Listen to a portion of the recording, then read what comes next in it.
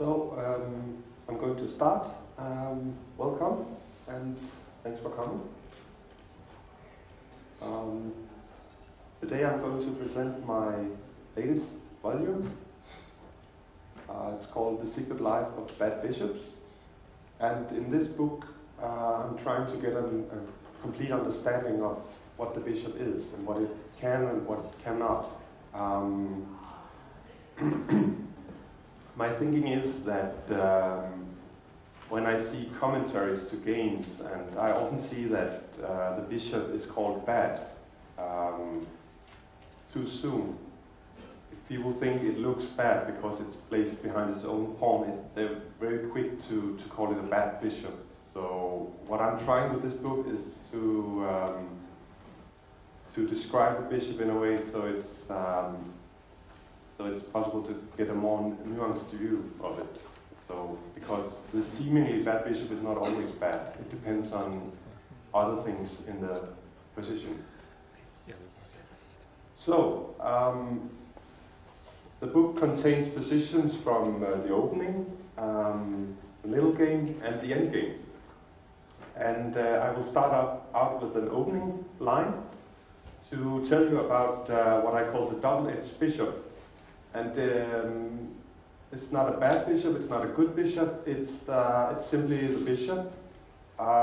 And only further play and analysis will show if this double-edged bishop is in fact bad or good. So it can either show its potential or, the dangers of it and it can become bad. So it really depends on many factors. The end game. Basically, the reason why I included some endgame position was that I wanted to see what happens to the bishop when it's completely isolated. If it's only bishop versus knight, or if it's only bishop versus rook. What's happening? What can the bishop do?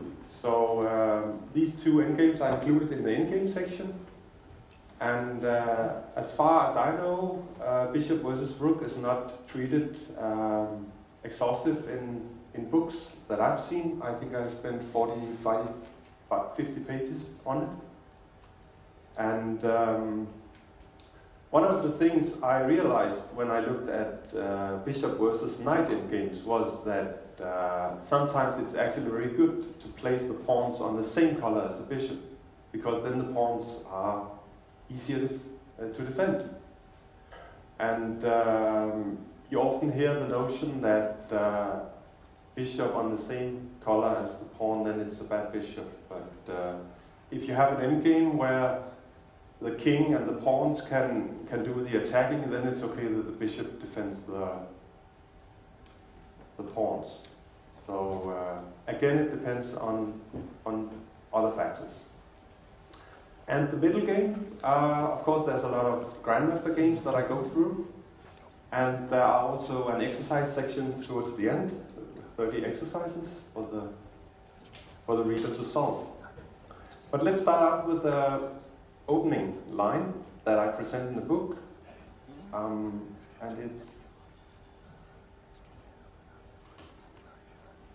it's the line from the French Defense Advanced variation. And here many moves have been played, but I'm looking at this particular move, which is quite interesting, I think. The idea, if white takes here, you can immediately win back the pawn, because the pawns are hanging here. So the main line goes like this. It is also possible to play this first, and then white takes, and for instance wants to take there, then we have a position like this. It's also possible, but let's concentrate on the main line. Goes like this, and here we have it. In a moment, this bishop will come to e6, and to many this looks like a very bad bishop, right? It's like it cannot do anything, behind its own pawn, and It's like a strong pawn. yeah, it's like a strong pawn. So I would call this bishop a double-edged bishop, or DEB, because it's simply too early to call it bad. I mean, because there are many other pieces on the board, and another thing is that black actually gained some space here on the king side.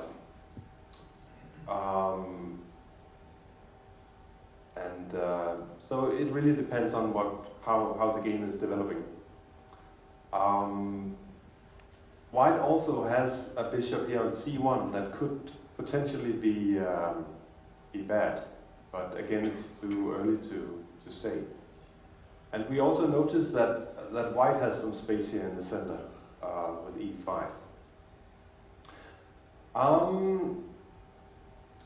The main idea of this position is if white, for instance, castles,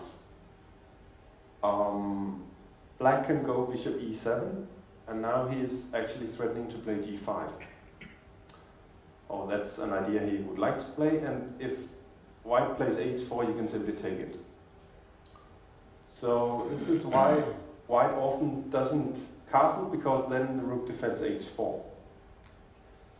So another idea is to play knight c3, with the idea of transferring the knight, maybe to f4 later. But then black can play this move, bishop b4. And after something like this, this is an interesting exchange, bishop versus knight, because so it's like black is isolating this bishop even more, but at the same time he's also isolating his own bishop. So it's like an equal trade.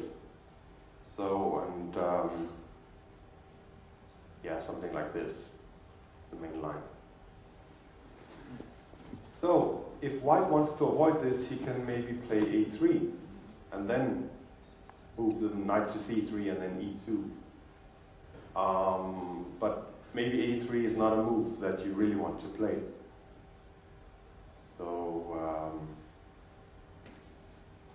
they could continue something like this. And after something like this, now this is actually a threat. Because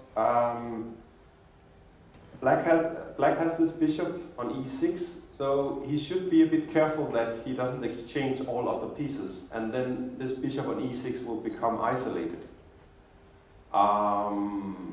And the more isolated it gets, the more is the risk of it becoming bad. So h6 here is the move. And then, for instance, white could play h5, and you know, the game is going. I want to show you a game, between Sveshnikov and Chernin. This is actually the first game where the idea of bishop b4 was played. So it's called Chernin's move.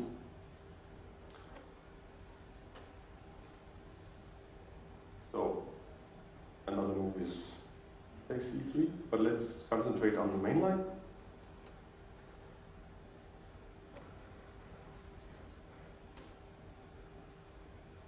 So what black basically does is he has good control of the light squares, very good control. So he places the pawns here to try to control some dark squares. It makes a lot of sense.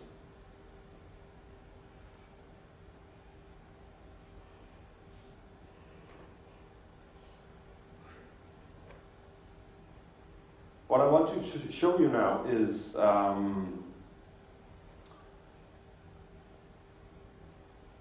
it's like a lot of pieces has been exchanged, and now we have this fight, knight versus bishop. And this is a very interesting fight because it's two completely different pieces, but they have approximately the same value. The bishop is colorblind, can only go on the light squares, and the knight can go on both squares, but it changes color with every move it makes. So it's quite a coincidence. These pieces have the same value, I think. So this fight between knight and bishop is, I mean, one of the most interesting in chess. So let's take a few more moves. Here the game was actually drawn.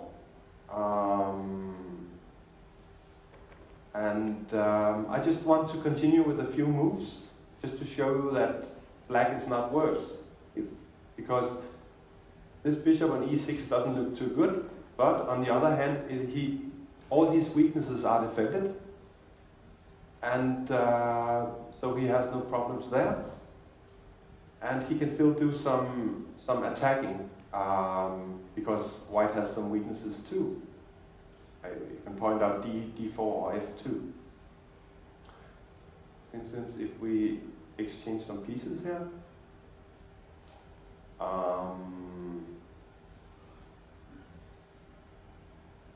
let's try to queen takes a5, and black could exchange. And now, for instance, he could go rook c2, attacking f2. So this is a position where we have an additional rook on the board. And because black has this extra rook, he's able to attack these two weaknesses on the dark squares. If we consider what I call the worst case scenario, if we remove the rooks from the board, it is possible that black will face some problems in the endgame. It's not a pleasant endgame. It's white, I think, has a risk-free winning attempt there. But with an extra pair of rook, the situation is completely different. I think black is completely okay here. I mean, if white goes back, black can just repeat if he wants.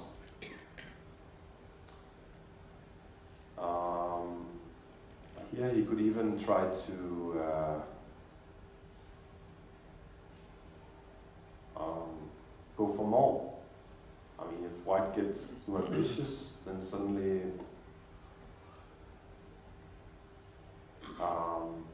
it becomes clear that this rook is very active, and there are definitely some weaknesses to attack in white's camp.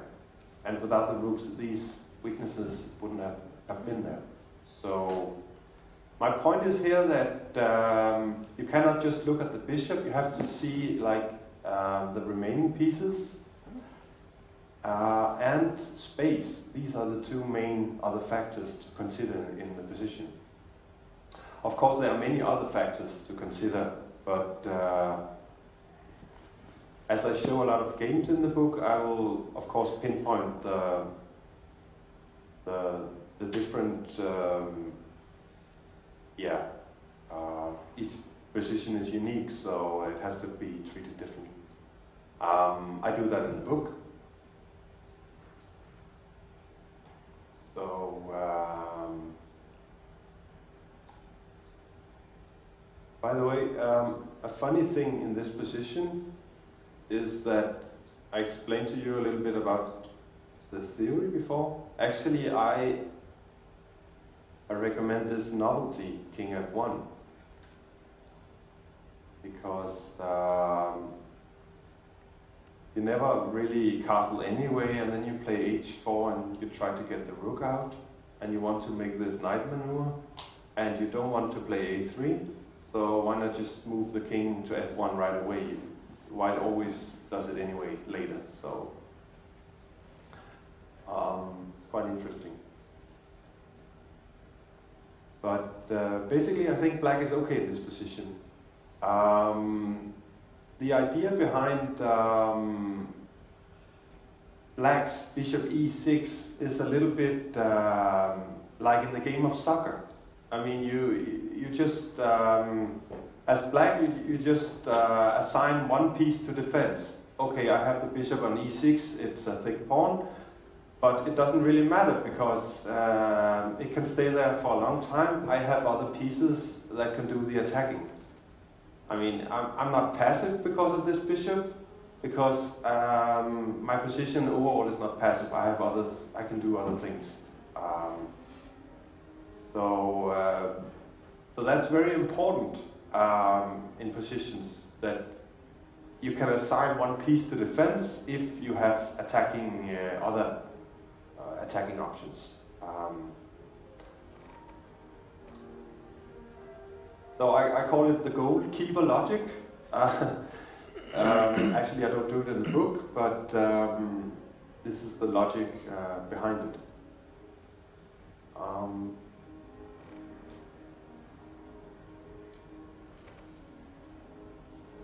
So this is again the same position, slightly different move order.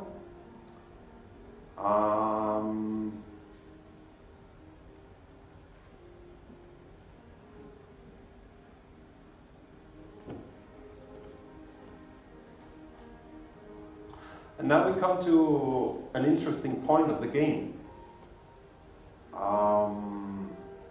Because here black plays b5.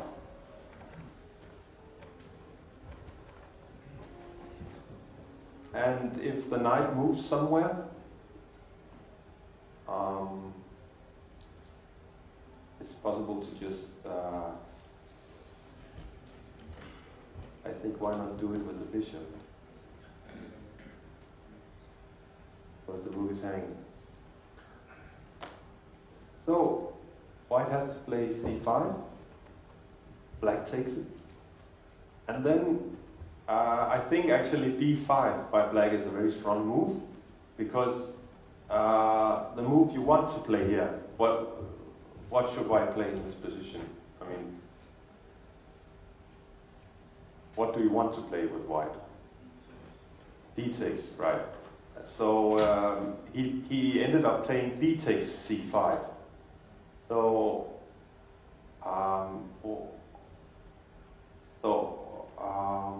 why didn't he take with the d pawn? So that's quite an interesting question. I think it's the whole logic behind this b5 idea. I think it's brilliant. If he takes with the d pawn, then black can take on b4. And then there's the move bishop h6, attacking g7, right? And if now black takes, white takes, and you have, you know, a dream position with excellent knight against this bishop, but that's not the whole problem. The problem is that you have a motorway here, and these pawns over here are weak. I mean, this is a disaster for black, definitely, and there's a passed pawn here. So, but it's also important to notice that this is only, black's position here is bad, but not only due to the bishop. I mean, there are many other factors that make black's position very bad. So you cannot blame it all on the bishop, right?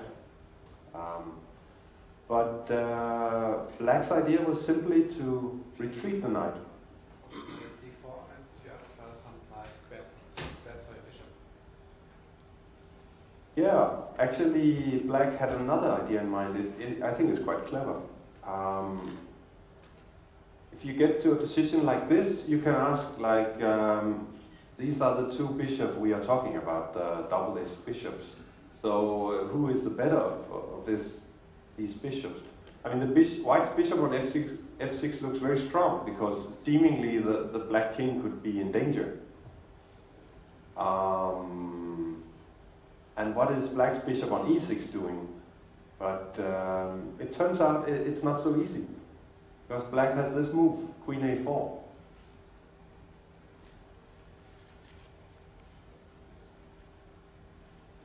And just to give you an idea, if queen d2, then there's a sacrifice here, and rook g8 next. So that's what he's threatening.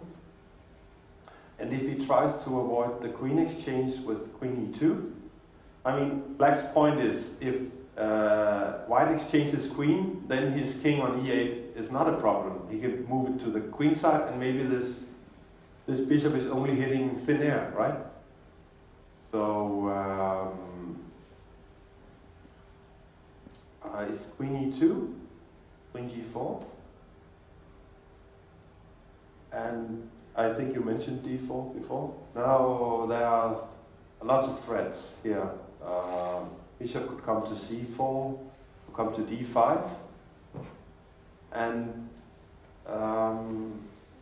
it seems like this bishop here is getting strong compared to this one. So things are not always as easy as they might look visually. So if he exchanges queens and plays rook b1, then we can consider a position like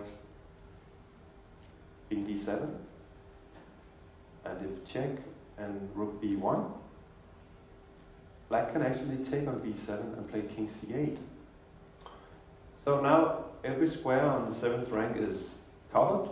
White has to go back, and black plays rook g4. So what do we have here? Black has a double pawn here,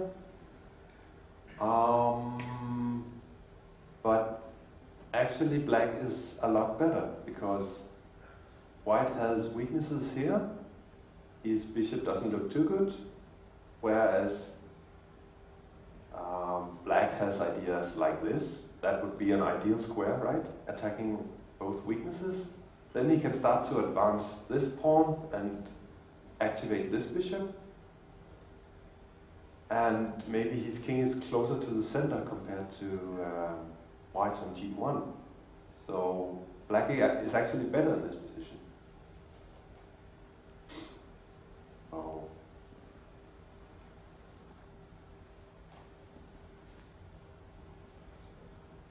So in the game we saw something similar.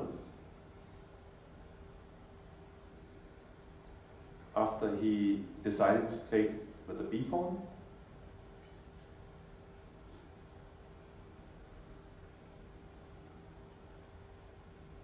and here he decided to exchange queens.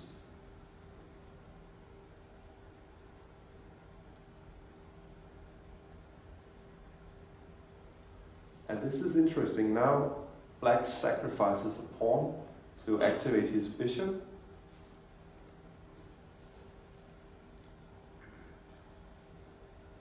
Of course, there are some problems with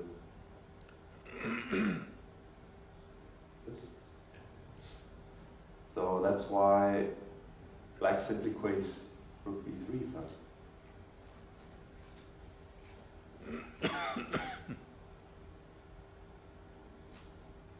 And white cannot take because he is strong passed pawn.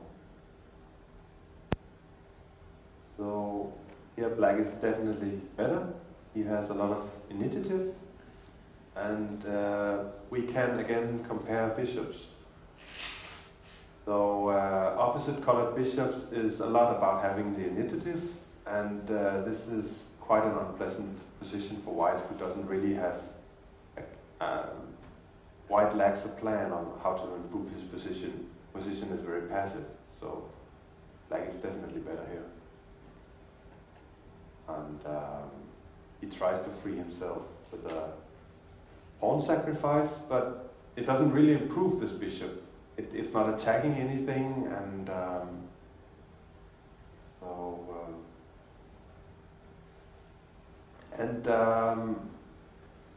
we're talking about the bishops here.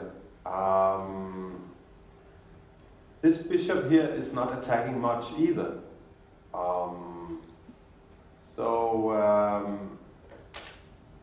On principle, it could still be a bad bishop. Like, I mean, white can put all the pawns on the opposite color, but black has the initiative, and together with the other pieces here, this is a very strong piece because e1 is covered, and I mean, you can go to e4 and help to undermine d4, which is an attacking point.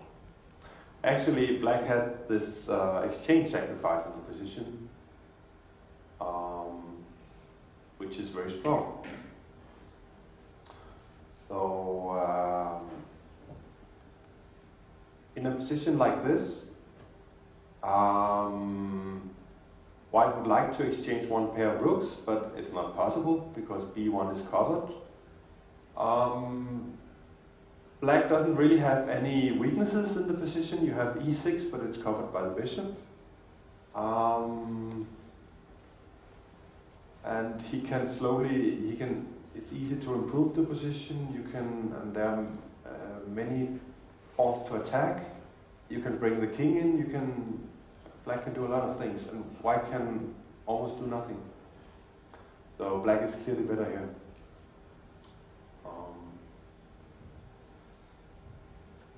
In chapter 2 of the book, I consider exchange sacrifices as a way to isolate the double S bishop. So by making this exchange sacrifice, this guy here is being more isolated, and now it's even worse on the dark squares. And the exchange sacrifice is really a way to worsen the bishop.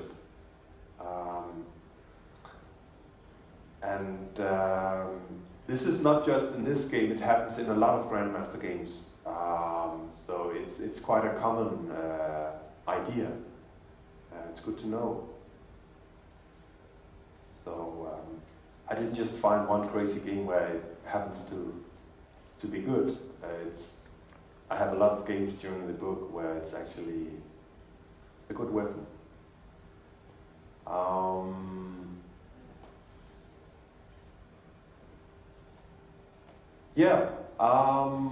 Let me see.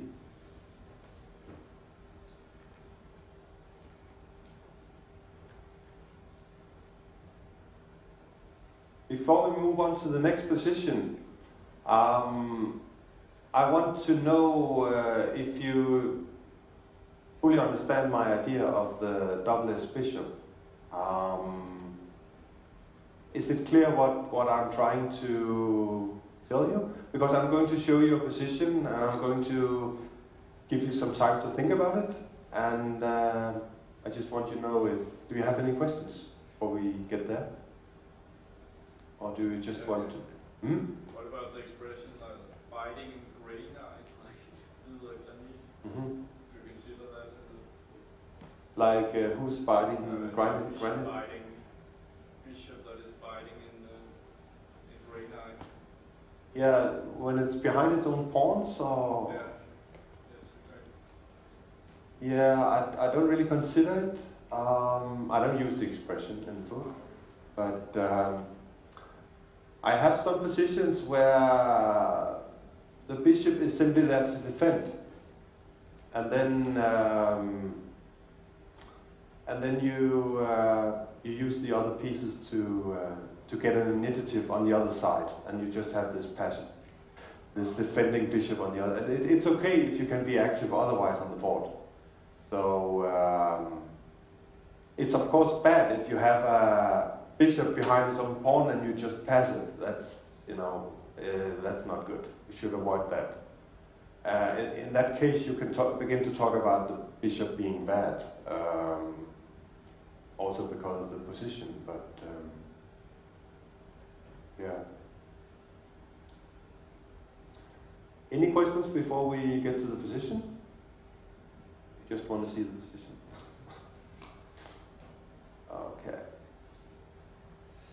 So this is, short Prosecco. So let's talk a bit about the position. So it's white to move. So if we look at the position, we see that black has this unique bishop that white doesn't have. So it seems to be a good bishop because of the pawns, and let's not talk about good and bad bishop. Of course, we noticed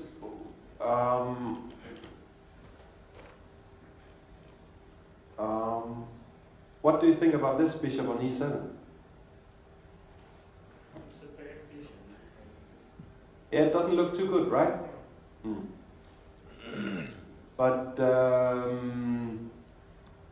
if we have this goalkeeper logic in mind, we can also reason like this. We can say, okay, if you're black and you're start to reason about the position. If I have time, I can maybe bring my king in here, centralize the king. It's okay that I have this bishop on e7. It's defensive. It's only defending d6. But I have many other pieces that can try to be active. So it's okay that I have this bishop on e7 because I have other pieces. Black could also argue that this bishop on e3, it is hitting the same wall of pawns as the bishop on e7, so why should it be any better? It's not something that I came up with. Actually, Kramnik, he had the same logic in when he wrote about the stonewall Dutch, that you have the stonewall, then white has the bishop on g2, and black has the bishop on c8, and they are basically hitting the same wall of pawns in the center. So,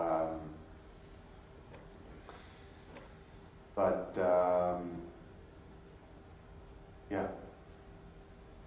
So, do you have any ideas what white could play? How would you approach this position with white? Any suggestions?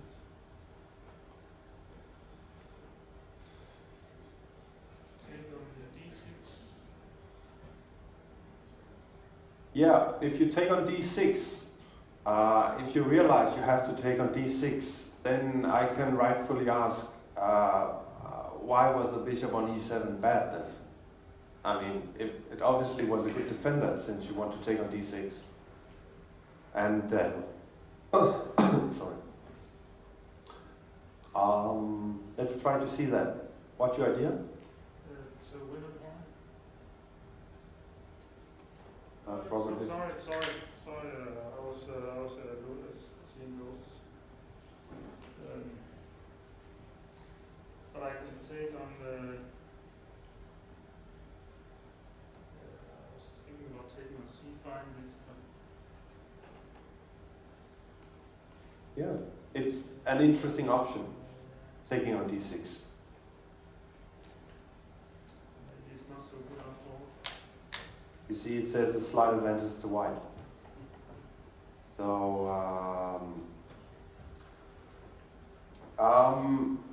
white has sacrificed the exchange. So, for a human, the first thing to consider is, I want to exchange this rook white has. Because with every exchange, so I think it's relevant to consider rook d8. That's very human thinking, that the computer doesn't suggest it, but if we try to exchange a lot of pieces, then in an endgame, my rook versus your minor piece could tell. So let's see what happens after this. It's important to consider, because it's one of the remaining pieces. When you sacrifice the exchange, you always have this kind of thinking. You always think in these worst case scenarios. You don't want to sacrifice the exchange, because what if I end up losing the endgame, right? Everybody knows that. That's the way you think. So, so I don't want to analyze too deep on this position, but it's interesting that the computer says, like, white is clearly better here. And of course he has this two passed pawns. The king is close to support it. The position is stable. White's possible weaknesses are very hard to get at. So this is basically why white has an advantage here. So the idea of taking on d6 is actually not too bad. In the book, I consider a lot of examples where actually in order to break through, in order to transform the advantage, you often have to exchange this so-called bad bishop. It really happens a lot. Bishop looks bad, but in order to break through, you have to exchange it. And then, of course, you can ask, was the bishop bad then if you exchanged it? So it's, to me, it just shows that the bishop was not bad. It was, yeah, double-edged or something in between. It's too early to say. But actually, White has a stronger move in this position. Does anyone has suggestions?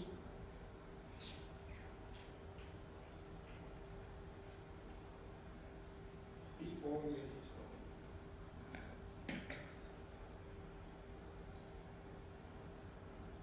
You could see it on the computer, right? I didn't turn it off. Right, okay. Somebody said B4, right?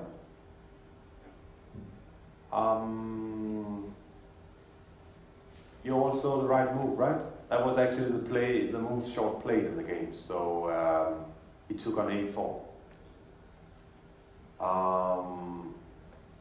So the idea is now this is a huge threat, and then knight comes to C4 and White has a dominant position. So Black has to play Rook A8, and then you take on D6, an improved version of it. Let's consider B4 for a while.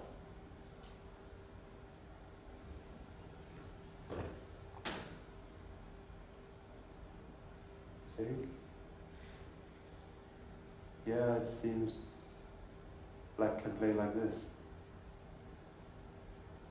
It seems okay for Black. But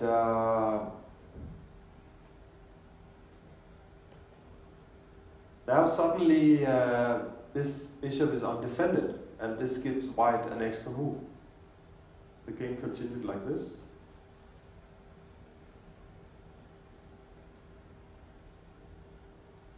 And here he played bishop b4.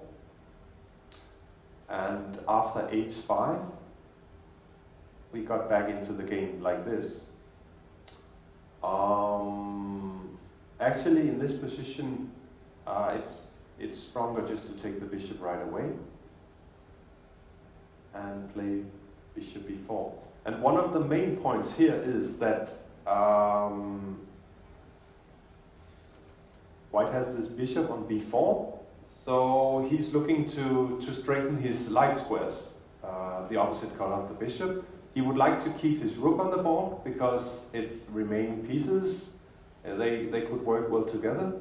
And Black is trying to exchange it, and after rook d8 he simply plays rook d5. And if you try to exchange the rook now, there will be two massive passed pawns in the center. So this is really losing for Black. That was a game. Black has no real counterplay. White has a clear plan to advance the pawn supported by the king and bishop. And again, if you want to create some kind of counterplay on the king side, it's really far away. So it's slow. So this is bad for Black. So after bishop b4, Black could have retreated the bishop. Because now, you know, he can use his bishop to force an exchange. And even though this is slightly better for White, suddenly it's much harder for White to advance the pawns without the rook on the board. Because now he needs to control the light squares, and it's not so easy for the knight to control the light squares here. That's one other difference between knight and bishop. The bishop very easily controls the dark square, right? Does it all the time. But the knight changes color with every move, so in order to control the light squares, to get the pawns moving, it's not so easy. So yeah, the position is just unclear here.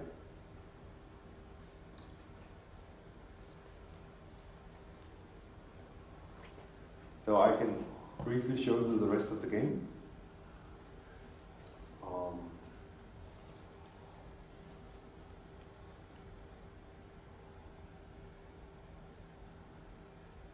White's plan is very easy.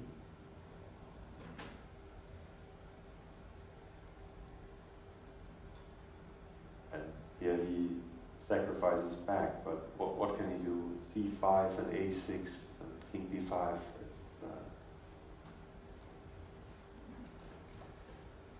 I like this move because the rook here supporting the pawn and covering all the weaknesses, so it's a perfect place for the rook.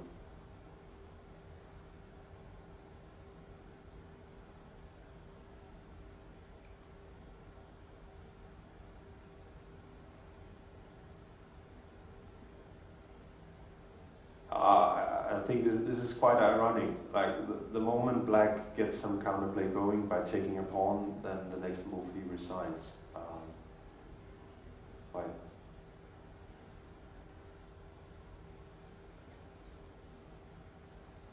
So it's position like this. It makes you wonder about this bishop on e7, right? And since white is going to sacrifice and exchange on d6, well, why should this bishop be bad? That's the obvious question to ask, right? So you can say that visually it's bad, but there's just a lot of other things going on in the position. So it's too early to say.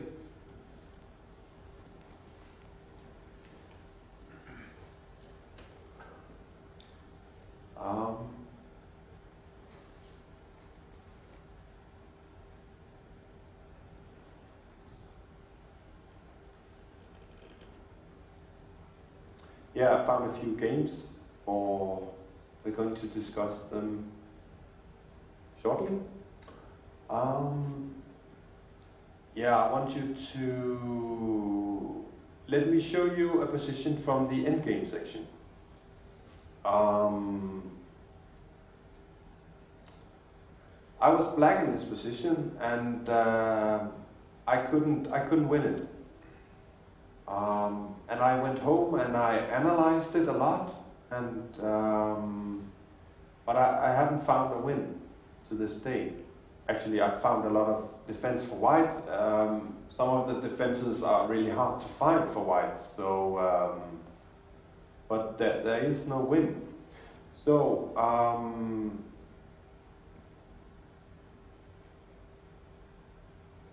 Yeah, you can say that white has a very bad position. I mean, his bishop is on the same color as all his pawns. Black has king space. He has no. I mean, he has all the time in the world to improve, try to move his knight. So, but still, black cannot win. And I was reminded. This position reminds me a little bit about the Russian saying that goes, even the worst bishop is better than the best knight.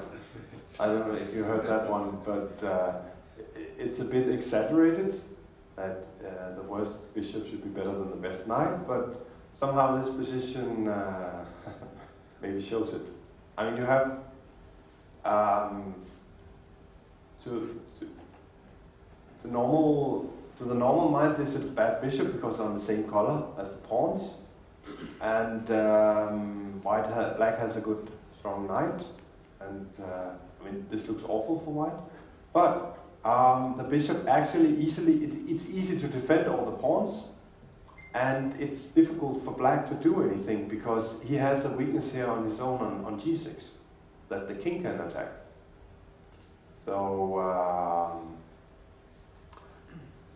But I did try a winning attempt here. I played king d3 and king f3, and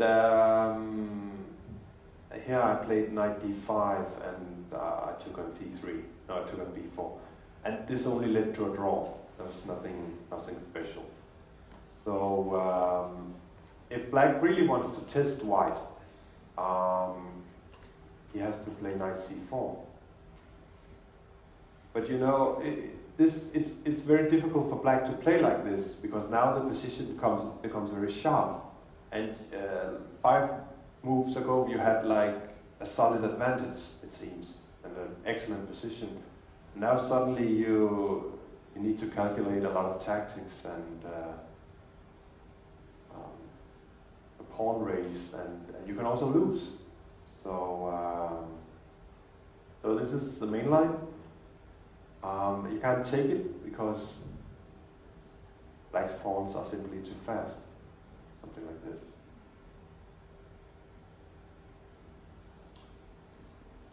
So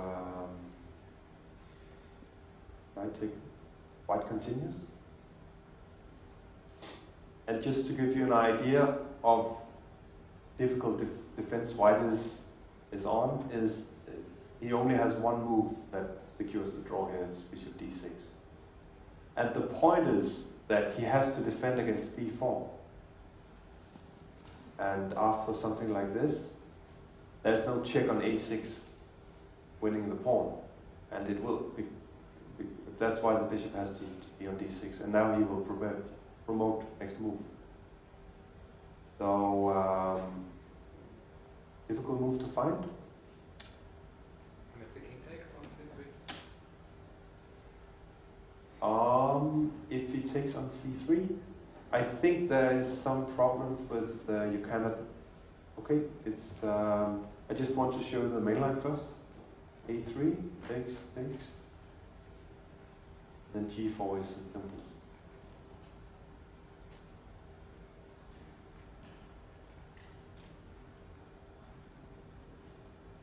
And the draw.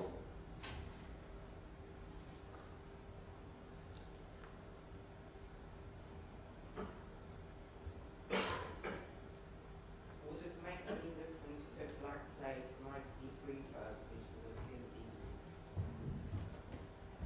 Yeah, well, at the beginning, we can take a brief look at that afterwards.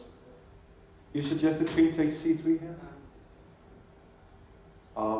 Let's take it afterwards.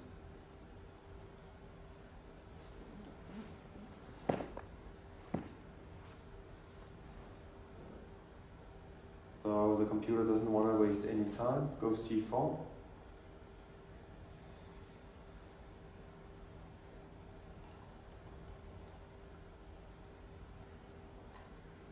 Yeah, now this probably loses. Yeah. So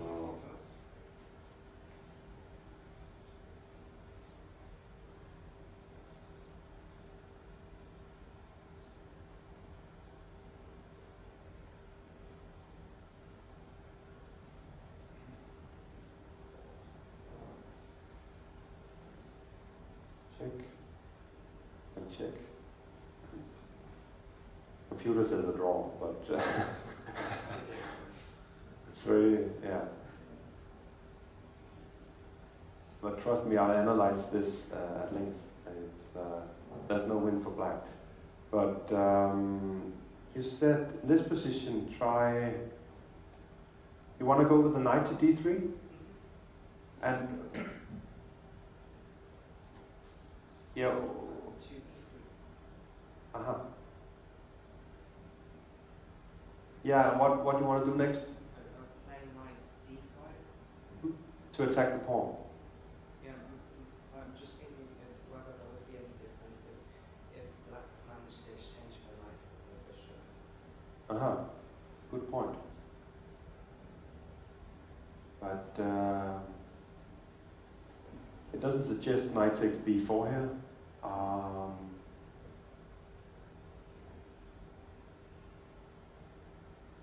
But I can play bishop a5. But it's good to consider. I actually, before this position we started with, I actually tried, the knight around for 20 moves before I decided on king d3 and to go for the sharp winning attempt. But yeah, it's just curious that this bishop, that it's on the same pawns on the same color, it's actually good for white because then the pawns are easier to defend. No win for black there. Okay, before we go to some of today's games, I want to show you a game Gelfand's hand. It seems appropriate since he's coming this week to the festival. White Barry Bishop A8, because the move Gelfand played was knight D5.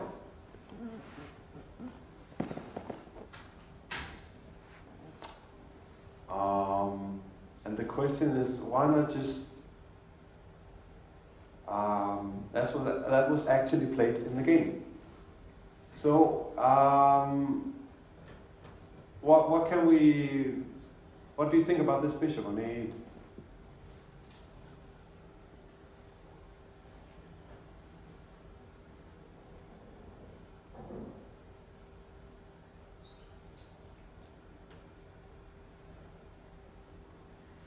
So if we want to use the terminology that I used here and some reasoning, okay, in this game there's an actual reason why he played like this. So he's a strong player, Gelfand, so this is an excellent concept. But so why did he let his bishop on A8 be buried like this? What's the point? This bishop does look very, very bad, right?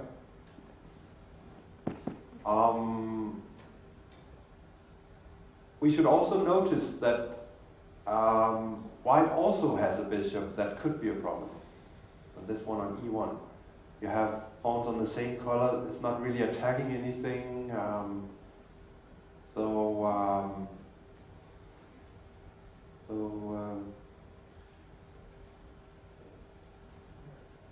why did Gelfand play like he did?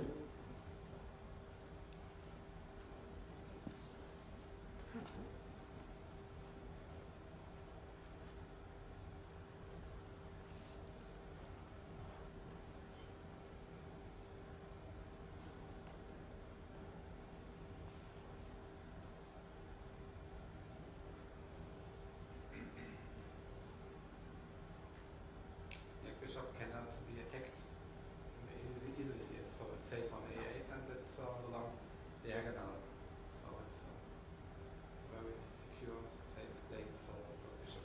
Yeah, but it's also passive at the moment, right? Yes, but you can play bishop D7 later and play A6 and open the position and open the bishop.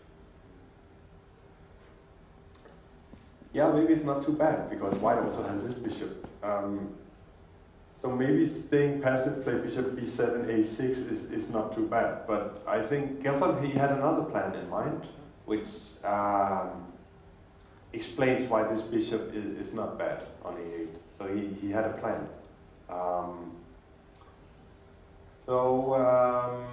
He wants to get the rook to the c file. He wants to counter the c file, and it's not easy for white to counter. I mean. He played queen b2 in the game, and then king rook c8. If he tries to play queen c2, you can play bishop b7 first, and then rook c8. So, and just to consider this, this is not a very good sacrifice, because there are probably many reasons here, but. If white had very active pieces, then maybe he could justify this sacrifice. But then now we suddenly see that this bishop that was maybe a potential problem, it's not actually it's doing anything to make white's position look impressive. So this is not good for white. Black will get his rook to the c file in this position. So this was the game. And now he played rook c4.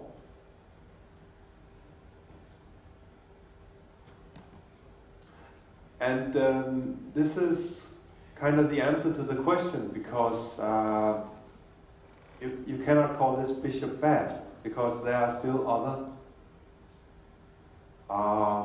pieces and pawns in the position. And suddenly it shows why, because you know black is threatening maybe queen c7, and if white takes like this, suddenly we have a strong passed pawn, and yeah, this bishop is suddenly on the long diagonal. So because of an extra rook and maybe the queen, this bishop was not bad at all. And now I think this is bad for white. So instead, white, he played bishop f1. He wants to chase the rook away, and then maybe he will seize control of the c file, whatever. But then Gelfand played knight d6 in this position.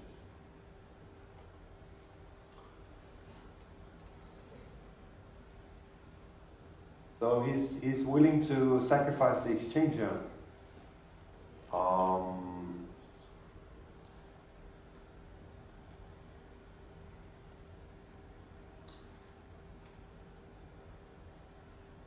So we notice if this is once again we're talking about this is actually an exchange sacrifice. White is exchanging off his bishop, and then he is left with now this looks like a problem to me, and opposite colored bishops, black has the initiative here, and suddenly this bishop is doing a lot less. So this is really, I'm trying to ask the computer, but it finds some kind of draw here, but this looks unpleasant for the bishop has a very strong place, and white has some weaknesses on the white square. So yeah, I mean the threat is of course queen e4. I mean you have to this looks like survival for white. Check.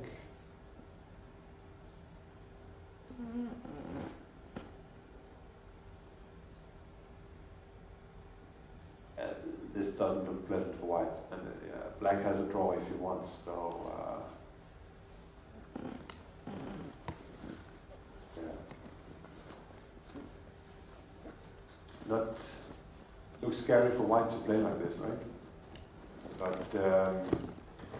But this knight d6 is really the justification. That's why Gelfand he buried his bishop on e8. I'll just briefly show you the rest of the game, because this is not a game where a lot of things happen, but if white had played like this, a lot could have happened. So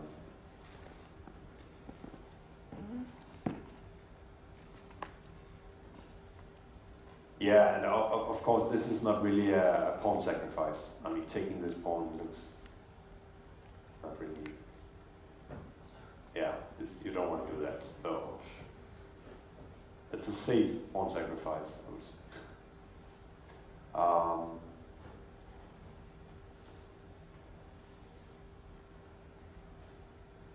Change queens, and I mean he's just relocating the bishop on d7, and plays a6 first, and then attacks the pawn on e4, and the players just agreed for a draw here. So if you just look at the game on the surface, it's not too exciting, but there was just this moment, this brilliant decision by Gelfand where he played knight d5.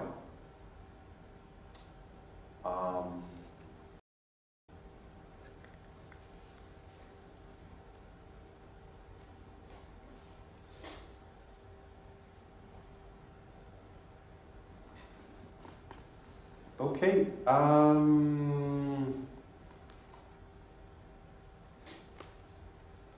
I want to show you some game extracts from today's first round that I found.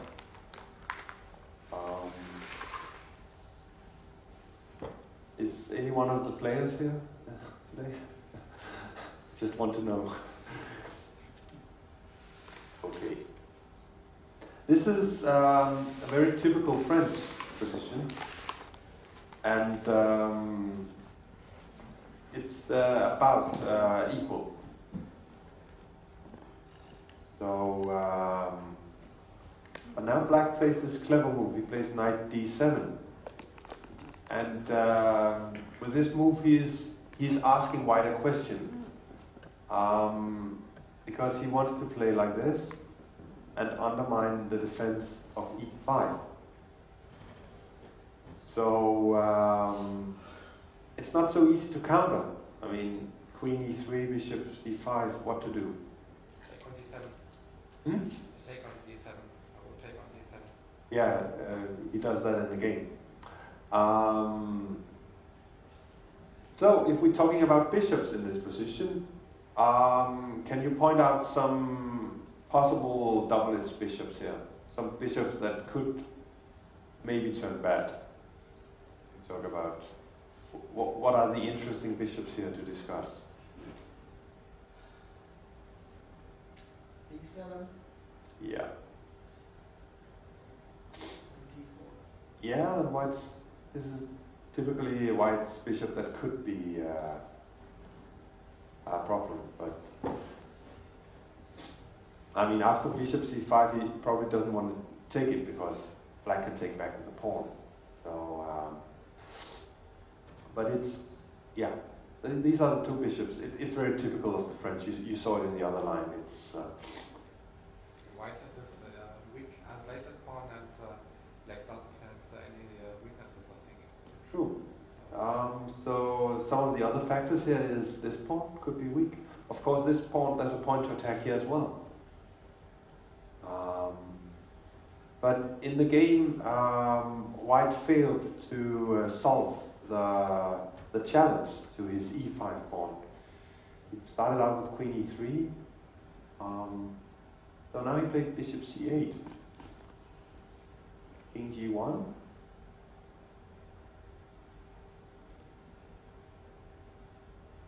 And now he took on d7. It's understandable. And he played knight d2. So, what is to say about this bishop? How can we, try to explain this bishop? What is there to say? Anyone who? Might be possible to get it out via g6. Like this? Yes. Yeah. And I will probably play c3 at some point, and of course you can play the bishop to e4, but I could also argue, okay, but it's not attacking anything, so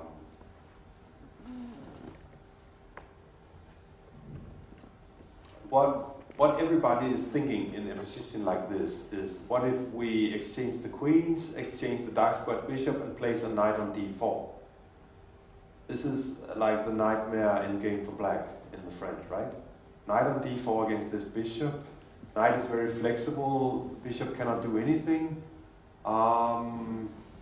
White kings come in on the dark squares, and white has every chance to improve the position. But the thing is, you don't just exchange the queens and the bishop. It doesn't just happen like this. So it's part of the position. These are the other factors, and this is why it's too early to call this bishop bad. We can try to see what happens after bishop e8.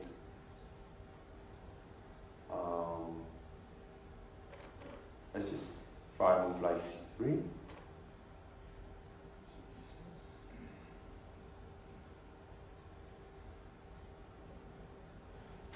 Yeah, this is perfectly okay. Problem there. What if I play a3 to play g4?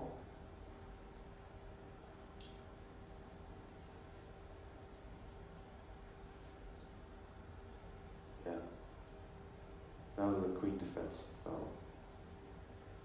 basically, black has one weakness in this position, and it's quite easy to defend it. So.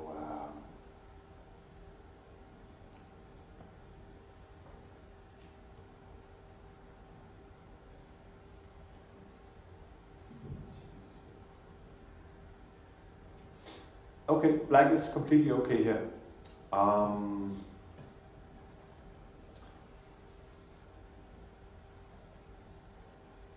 He played bishop b5. This is quite a clever move. At least it made white panic a bit here. So the threat is clear. Bishop takes e2. And yeah, the computer suggests knight f4, but I think there's a reason why he didn't play it. The lines will show in a minute. But he should have played knight f4. But the critical line to consider here is this one. And then takes there. White can take there. And this looks unpleasant. So this bishop is still helping in the attack. And if you look at this position, it looks slightly unpleasant for white. And if you go to a light square now, then bishop comes in with check. But it's actually not a problem. Yeah. Even king f3, I think, is good enough. And check, and you go back and attack the bishop. So it's not really a problem here. But it looks a bit scary that you have to run to g3 here. And, so he should have played that. And instead, in the game, he blundered. My guess is that he felt under pressure, but of course I can't tell that. But this is an outright mistake.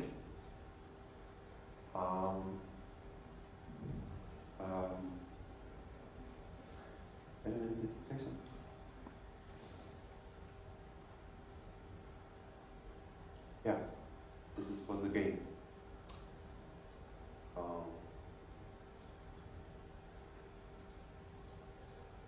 Check.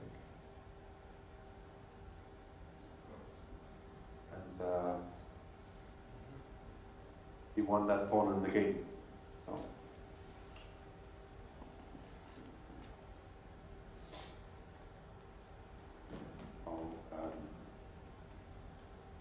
You've probably seen commentary on games many times where, you know, in a position like this, it's easy to call the French bishop a bad bishop, but it really depends on many things.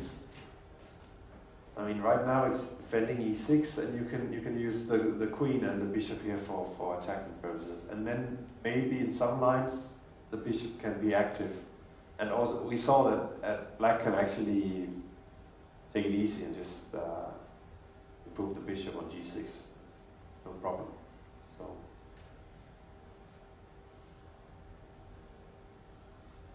okay.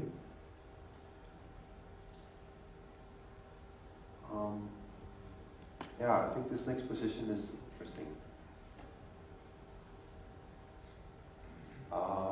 Fleming Scholar is not here today, right? If he were here, we could ask him about some thoughts, but this opening is interesting. Black is attacking d4.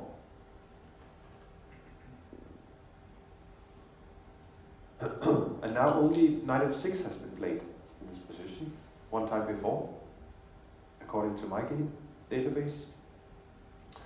If black takes the pawn, then queen a4 check wins the knight. But black played a novelty, he played knight h6. And white took on h6 here. I think it's a very interesting decision.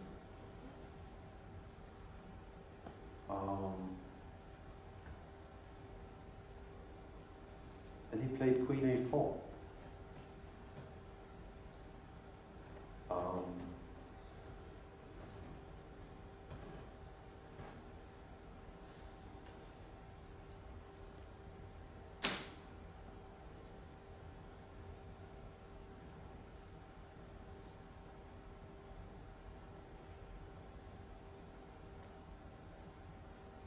Yeah.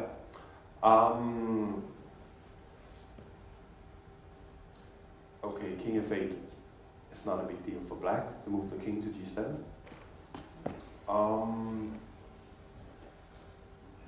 This line I considered before. Both players have bishop now, and in these kind of structures with c4, d5, this bishop could be a problem later, and it's also opposite colored bishop, so if one of the players succeeds in getting the initiative, then he's definitely better.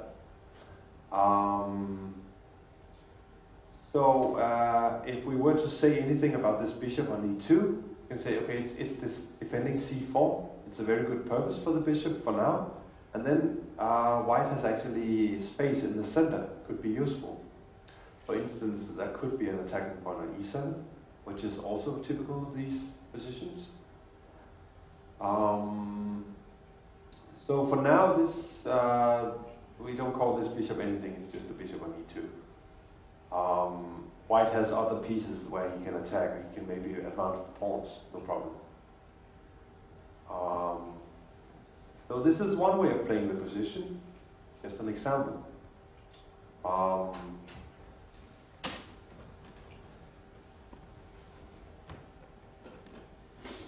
So you see that by having this bishop on e2, defending this pawn, the bishop looks a bit passive, but on the other hand, it gives white freedom to just advance his pawns. So we have a slightly passive bishop, but it gives us freedom otherwise on other places on the board. So with this logic, we can actually say that the bishop is very useful, because it's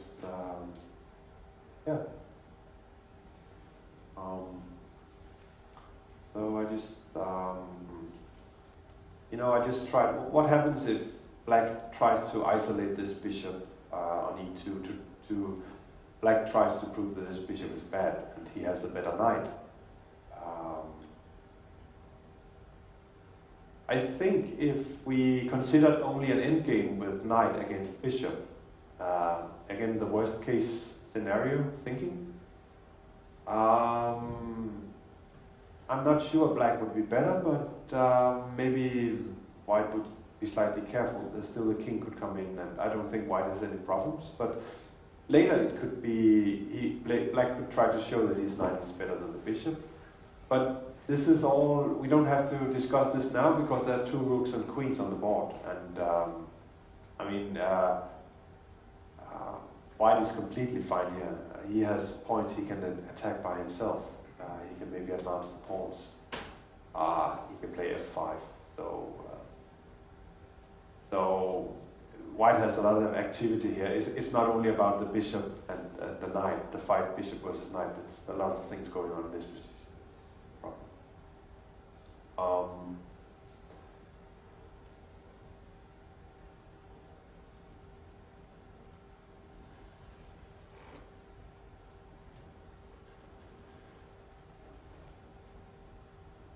Yeah. So it's clear what black wants to do. He wants to place the bishop on f6, covering e7, then play his king to g7, and then try to improve his pieces. So what should white do in a position like this?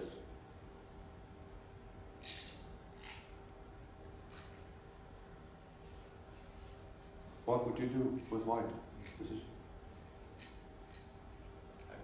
Play b4 to prevent the knight c5. That's one possibility. The other is play rook e1 and move the bishop away to, I think, on e7. The b4 idea is good. We saw it also before. Why not advance the pawns? c4 is covered. Maybe this is not so effective. I don't know. If black is going to play this anyway, so but let's consider the idea with b4. The point is, in the game, white spent too much time, and then he fails to find an active plan, And then slowly black takes over the initiative, and he's definitely better, and then he wins a nice game. For instance, he plays b3 here, which is not really very active, so he fails to find an active plan. So let's consider something like a3, b4, queen back, take, and then knight b5, f4. And I mean, why should white be worse in this position? He has some activity over here. The knight is strongly placed. He has space in the center, and c4 is easily covered by this bishop. So this is just an interesting position. If he wants, he can maybe play bishop c4 at some point.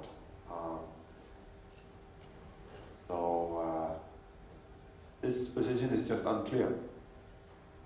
So, but when you see the game and how black won, it's easy to say like the bishop on e2 was a bad bishop because it was behind its own pawns.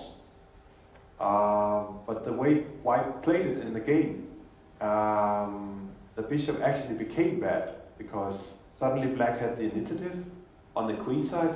I mean, if you look at the bishops, then white's bishop is not, it's hitting its own pawns, and the black one is hitting towards the queen side.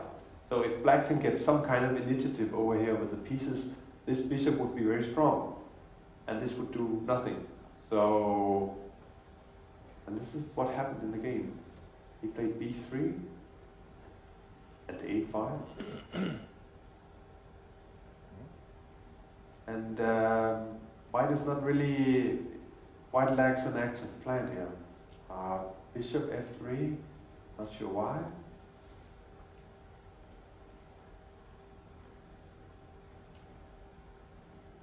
Yeah, and black is about to get the initiative going on the queen side, so I think at this point black clearly has the better bishop, because he will soon have the initiative over there. So opposite colored bishops, white's bishop won't be doing much, so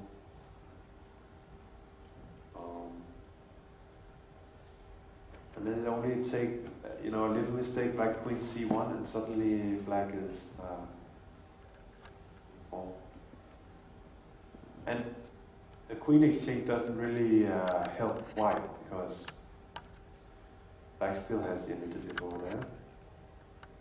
This move is probably to free the bishop. King protects e7, so now he can move his bishop. Bending a2.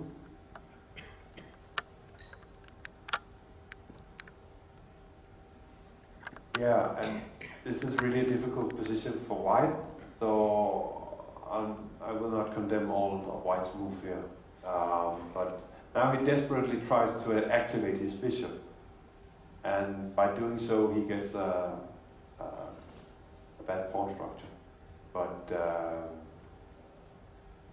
you can't blame him. This is a difficult position.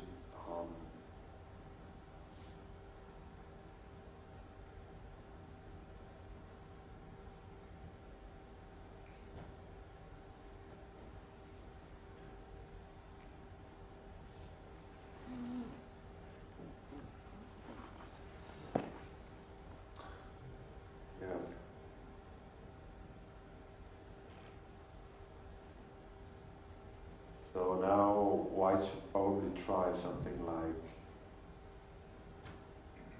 rook f2.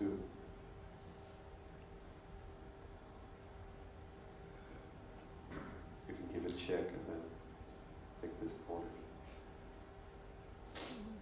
But try to defend c4, and now he's getting mated.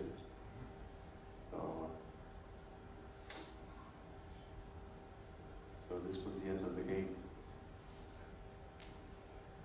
So my point with this game is that white was completely okay, but when he failed to find an active plan, his bishop became actually bad on e2 and f3. So But I'm sure you'll find annotators who just, knowing the result of the game, they will, you know, at this point they will call this bishop on e2 bad, but it's way too soon for that. There's just too much happening in the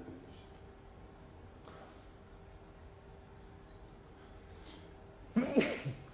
Do you have any questions to this double S bishop, or any other questions?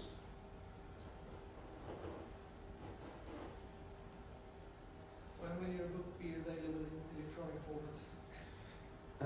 It's a good question. Bookshelves are full.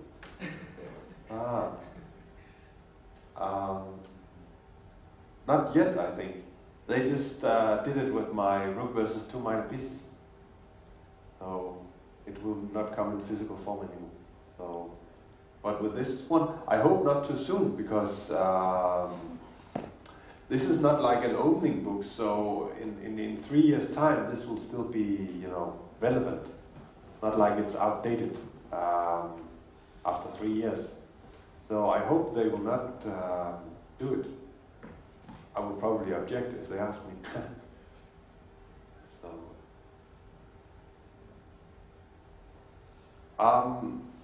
in the book I write that I think players with 1900 ELO or more will get the most out of the book. But of course, everyone who is ambitious and want to improve can read the book.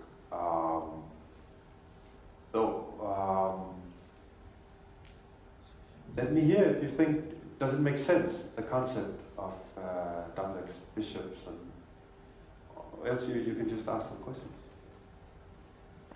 I could also just show you another position, but I want to hear if you have some questions. What's the idea to write about this topic?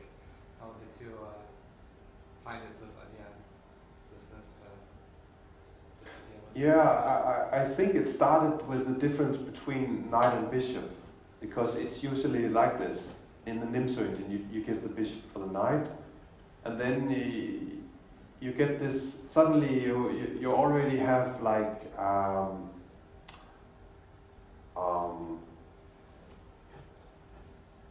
if you take a position like this, one of the main lines in the Nimzo engine, you already have the fight against knight versus bishop.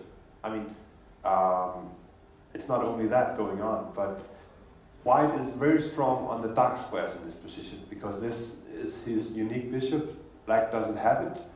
But on the other hand, he could be weak on the light squares. So it's really about that. I think that's where it started. Basically, between the fight between bishop and knight. And as I said, I think it's funny that curious that these two pieces have about the same value, because they couldn't be more different.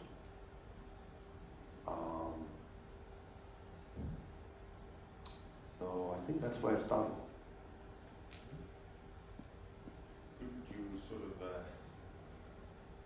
simplify your proposition by saying that by definition your bishops can't be bad if the rest of your position is good enough? If you have a mate in 1, for example, then by definition you can't have bad bishops. Yeah, but why do you see annotators all the time call a bishop bad? Just because it's visually bad, if you look at the board. I mean, you could easily say to that annotator, okay, but the rest of the position is good enough. But it's so tempting, it's so easy for them to do it, and they do it all the time. And sometimes if the bishop is not so bad, they say bad bishop in quotation marks. So it's but you have a point there, and of course I'm trying to explain why the rest of the position is good enough. I use the other factors like space, remaining pieces, and but don't you sometimes see them right that optically black or white is better? However, in reality, Yeah, but the position is equal or something like that. yeah, but sometimes they just call a bishop bad outright, even if it's not true. So. But I guess there is a difference between bad and weak. It's bad by definition, but it's not weak. So it's the same. That has the double-edged bishop. Yeah, but the way people use it is a little strange, because then they say bad with so they are not. I mean, Kasparov does it all the time in his my great predecessors. He likes go bad bishop like this all the time. So. He hasn't found your concept of double-edged. No, that's true. Yeah. Obviously, bad bishops is related with the pawn's position. We talk about bad bishops. Should we equally talk about bad knights or even bad rooks and bad queens? Or why is it just the bishops? Yeah, because they're colorblind. That's why. I mean, you can. I mean, even if you have a bishop down in your king's position, just defending down there, it could be permanently bad. But if you have a knight on f8 defending h7, everybody knows that, okay, if the attack is over, then the knight from f8 can be active again. So it's not. It's only the bishop that can be, permanently bad. But in some positions it doesn't matter, because okay, this is just my defending piece. And for instance, the King's Indian is a very good example. I mean, people have stopped to talk about this bishop on g7, which is it's a double-edged bishop, because you have it behind its own pawns, and but every King's Indian player knows that this is not a problem for now, because hey, I have a lot of remaining pieces, the queens are still on the board, I'm going to attack this fellow, and even if white gets a knight on e4 against this bishop on g7, it's not really a problem, because I have other pieces I can still attack, I can still, so it's like it has become part of chess culture that we're not afraid of this bishop on g7 anymore. So this is one main line in the King's Indian, goes like this. And I think f3 is mostly played here, and then comes f4. And we have the fight, king side versus queen side. And again, this is chess culture now. People just play f4 without thinking, but why do you bury your own bishop on g7? Because there's attack going on, and I mean, you don't need this bishop. Maybe you can just play rook f7 and bishop f8, and it's a very good bishop, because it defends the pawn on d6. Your only weakness, and then you can bring the rook here and move the g-pawn and mate. So it's people stop thinking about that this is actually a double-edged bishop, or that it could be a problem.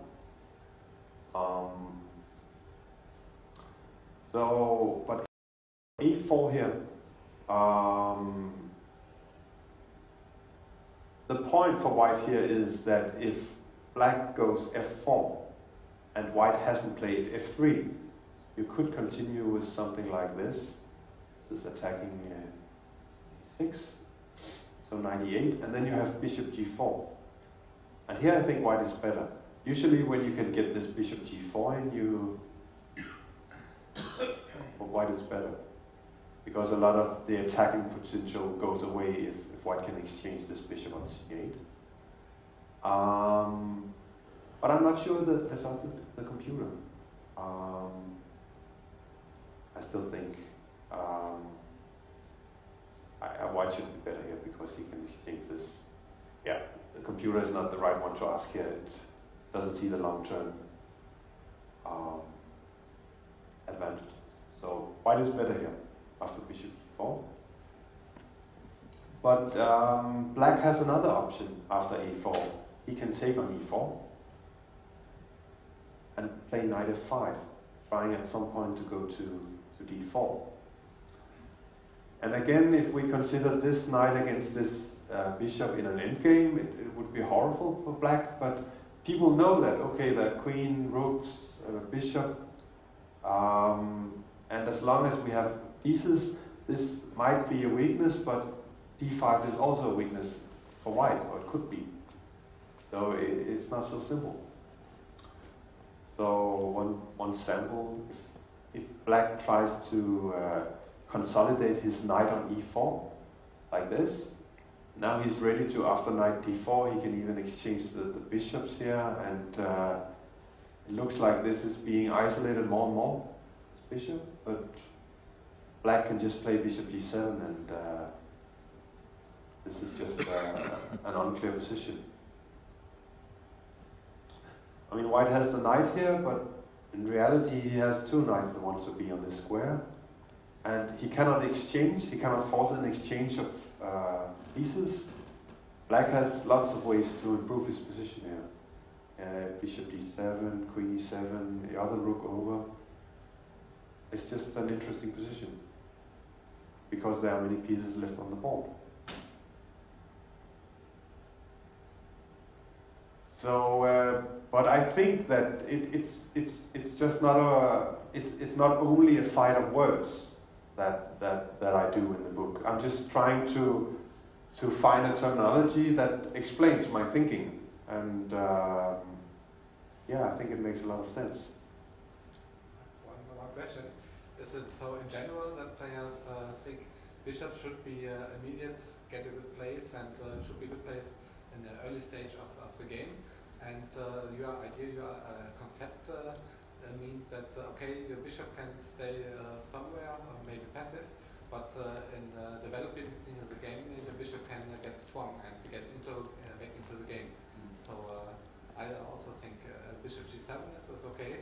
You can think long term that the bishop can get strong later on. So it's a very good point, because I see people in a lot of games, if they think they have a bad bishop in the French on c8, it seems like sometimes they just try to do everything. Oh, I need to make this bishop good, like it's going to a6, and then they try really hard to activate this bishop because they have this idea it's bad. And by doing so, it's not necessary, and suddenly they find there are other problems, like e6 needs defending, whatever. But I see that a lot, that people are trying too hard. I mean, and the good point you make is that you know, take it easy. It's you don't have to panic, because it's not the only thing going on in the position.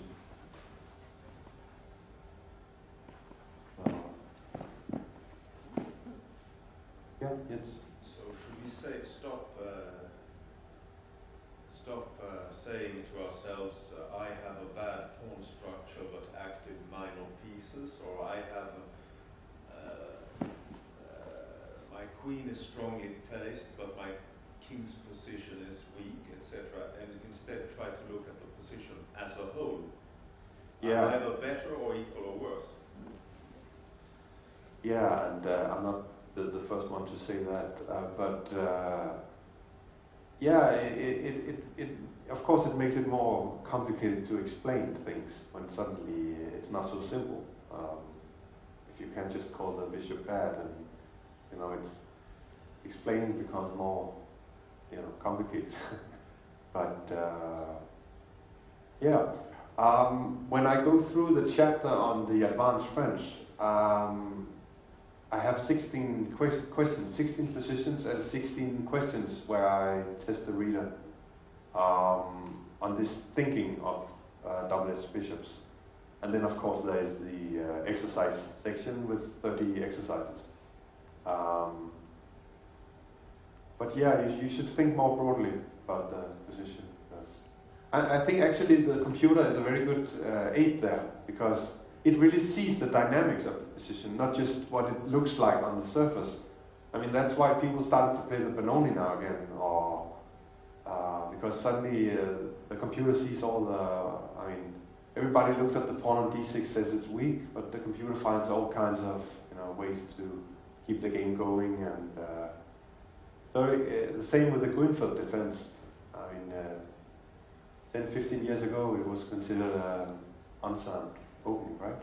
Maybe 20 years ago now, but today it's really the main line because, also because of the computers, I think. They see all the dynamics in the position. And then suddenly makes it playable.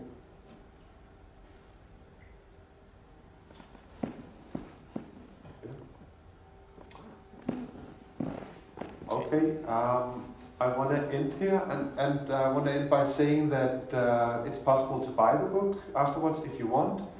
And Ole Knudsen is here from the book sales, and you can use cash and credit card if you want, or even mobile pay.